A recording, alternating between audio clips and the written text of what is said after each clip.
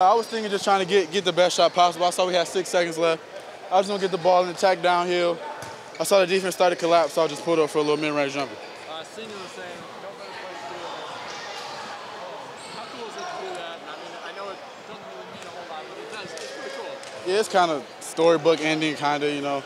Being at home where I could have been in Vegas or on the West Coast somewhere, but not being able to play all weekend and finally being able to play Sunday because of my knee. It was just fun to go out and play with a group of guys like this and get a W and win our very last game.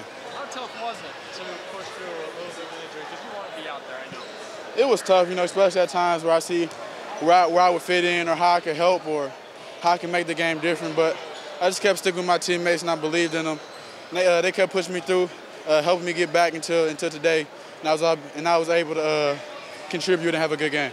I remember we have some video of you here in the middle school all-star game dunking. 4 years later, now this is your final basically high school AAU game. Is it crazy to think 4 years time how much you've grown? It goes by very fast. From 8th grade all the way to now, it's been a blur. People told me high school is gonna go by super fast. I didn't believe them, but it went by like a snap of a finger. Obviously, yesterday's drama.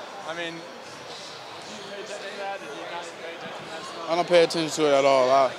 I like to live in the moment, and that's exactly what I did right there. Able to make that shot was just living in the moment and trying to prevail and help my team win.